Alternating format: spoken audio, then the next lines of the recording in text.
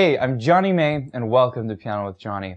I am so looking forward today to teaching you one of my favorite styles of piano, and that's Latin jazz piano in a Cuban style. I developed a course where I teach this style through an original song that I wrote called Sugar Cubes. Now, there's no better feeling than sitting at the piano, playing a song, and looking up and seeing the dancers come out of the woodwork and dancing to your music. It's the best feeling in the world, and dancers love salsa. They love Cuban music, and they just can't sit still.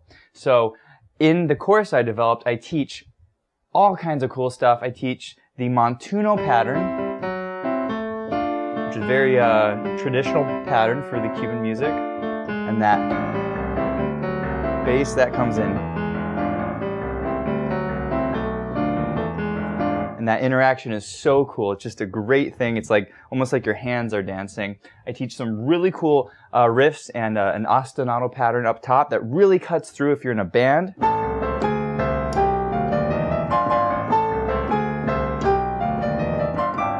And then in the B section of the song, I teach some really lush, kind of jazzy chords.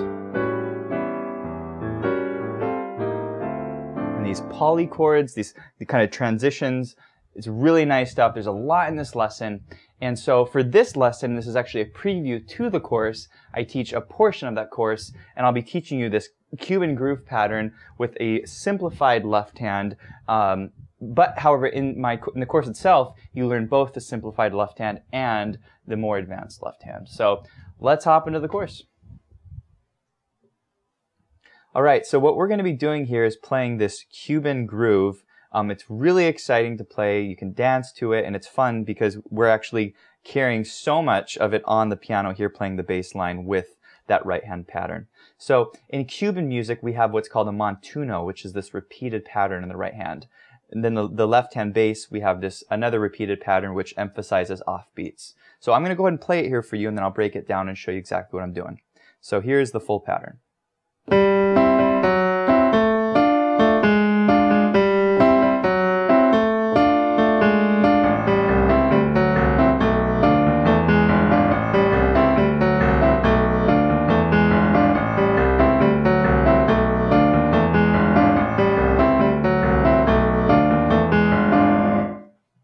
As you can see, or as you can hear, it's really rhythmic and really funky, and it's really cool. It makes you want to move.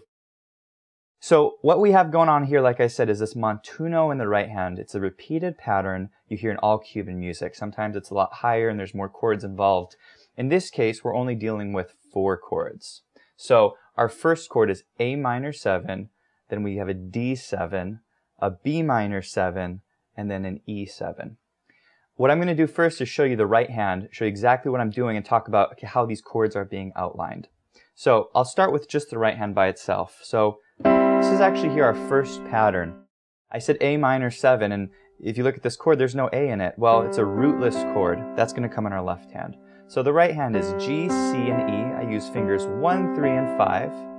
The second chord is a D9, okay? And a D9 is a D dominant 7 with a 9, okay? And so there's our voicing. In jazz, we refer to chords as voicings. And so our notes here are F sharp, C, and E, okay? And so you can kind of hear in the bass, okay, now it's making sense. You can hear the chord resonating. So there's our A minor 7, our D9, F sharp, C, and D.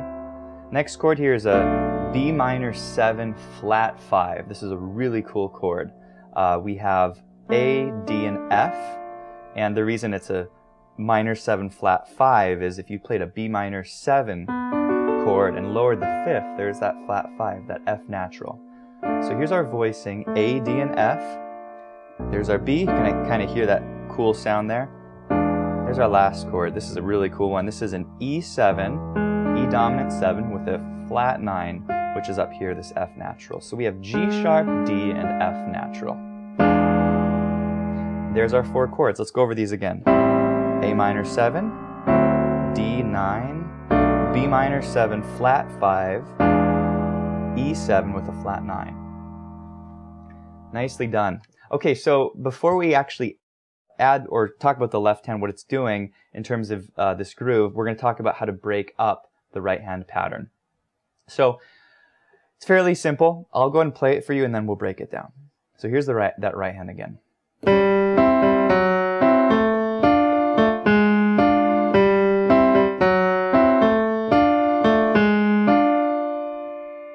Okay, so what we're doing here is we start with that G by itself, go up to the third, back down to G and the F sharp, up to the third, A, up to D and F, back down to A, G sharp, back up to D and F. That's the pattern. Okay, one more time.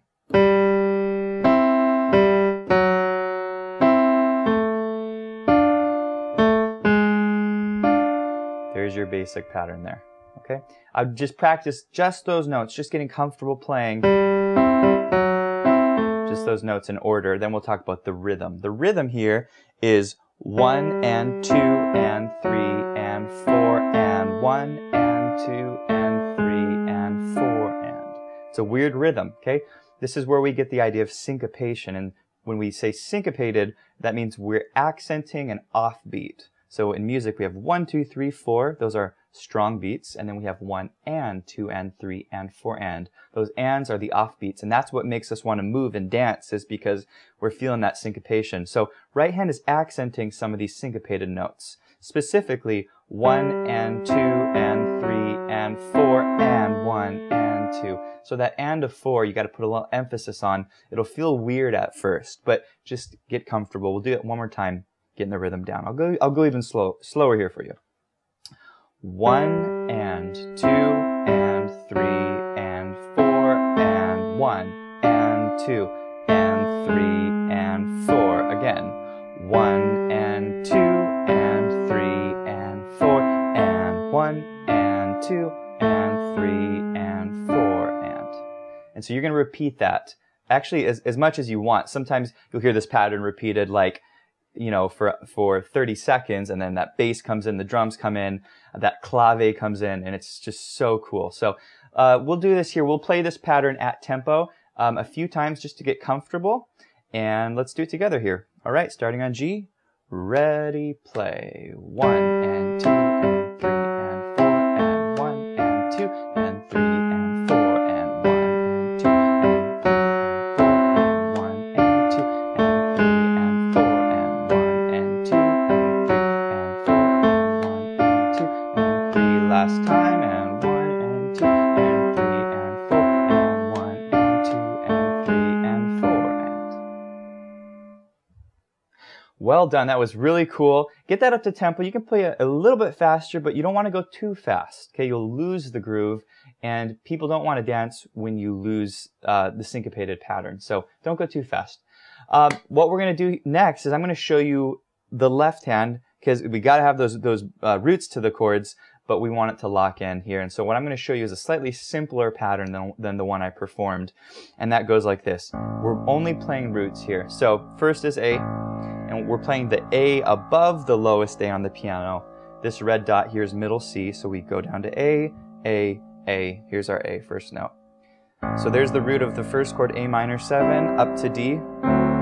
Okay, we can use 5 to 2. Then next chord is B minor 7. I'd say the 4th finger is good, and then the E is the 1 finger. So the left hand is going A to D, B to E. That's it. All right, so how do these hands line up? It's fairly simple, okay? We're accenting off beats. So left hand starts on beat 1. So you play 1 and 2 and, that's the first accent.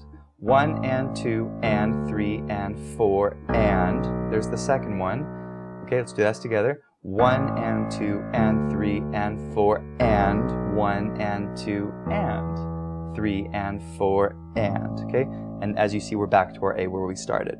So you're going 1 and 2 and 3 and 4 and 1 and 2 and 3 and 4 and 1 and 2 and. And then as you continue repeating this pattern, you're always anticipating the beat. You're playing on that off beat. Kind of pushes the groove forward. It's a really cool effect. So we're just going to do the left hand here a couple times, and I'll give you a beat, okay? And remember the first note comes in on the beat, so it's 1 and 2 and 3, and then thereon after, it's all on the off beats, okay? We'll go slowly. Here's our beat. 1, 2, here we go. 1 and 2 and 3 and 4 and 1 and 2 and 3 and 4 and 1 and 2 and 3 and 4 and you got that? Let's go a bit slower, okay? We'll just do two measures here just to get this down. And ready, play. 1 and 2 and 3 and 4 and 1 and 2 and 3 and 4 and. Okay? Speed that up. Get that to tempo with the right hand. Let's talk about how both hands line up. So right hand. Right, left hand. 1, 3, 4 and 1 and 2 and 3 and 4 and.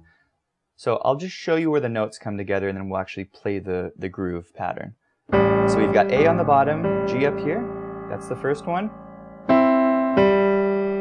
Let's see, let's do this again. 1 and 2 and 3 and 4. So that D comes in with the G. Okay, it feels a little funny, but that's the way it works. 1 and 2 and 3 and 4 and B and A come together. And 2 and 3.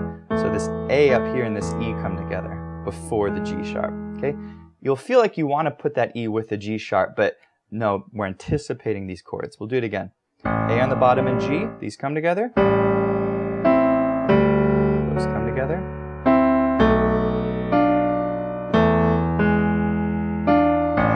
And then that A comes in before the next A minor starts.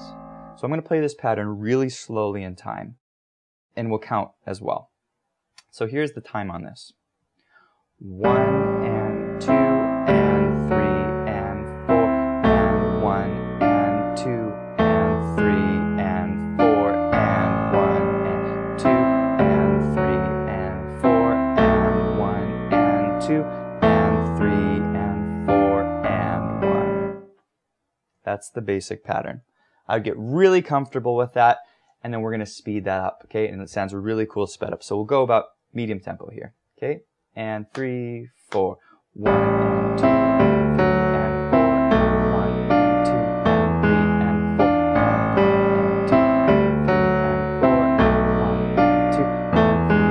4 and 2 and 3 and 4 and 1 and 2 and 3 and 4 and 2 and 3 and 4 and 1 and 2 and 3 and 4 and 2 and 3 and 4 and 1 and 2 and 3 and 4 and. Eventually, you're not going to count, you're just going to feel it, okay? So here's kind of a full tempo. I'm not going to count, but it should kind of sound like this.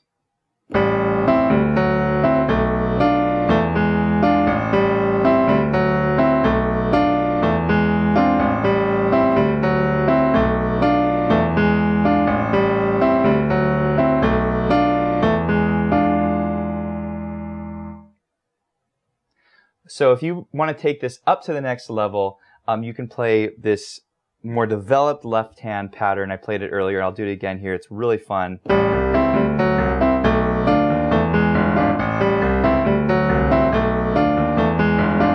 As you can hear, the left hand now is a lot more melodic. It's grooving a little bit harder. It's more syncopated and it drives. It's really fun.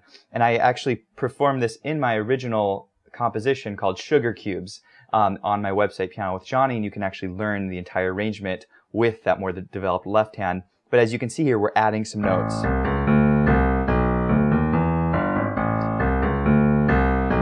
Adding notes between those chord tones and using chromaticism, and in the lesson or in that arrangement I talk about, okay, how do we develop this left hand a little bit more.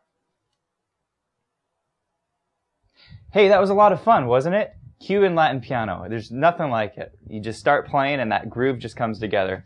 If you like this lesson or you like this preview, I have a full lesson on my website, Piano with Jonny. I give you so much more. I teach you the fully developed pattern with that developed left hand.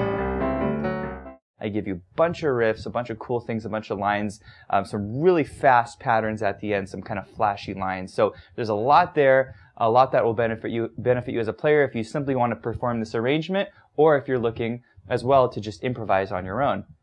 In addition to that, if you are looking to improvise and solo, I have another course, which is Latin Jazz Piano. It's soloing for Cuban piano. I think you'll really enjoy that. I go way more in depth into soloing, how to develop your solo, how to use scales, how to use riffs, and then just a bunch of really cool patterns that you'll have in your arsenal as a pianist. So if you want more, please check them out on my website. It was a lot of fun teaching you. Stay tuned for my next course, and I'll see you later. Have a nice day.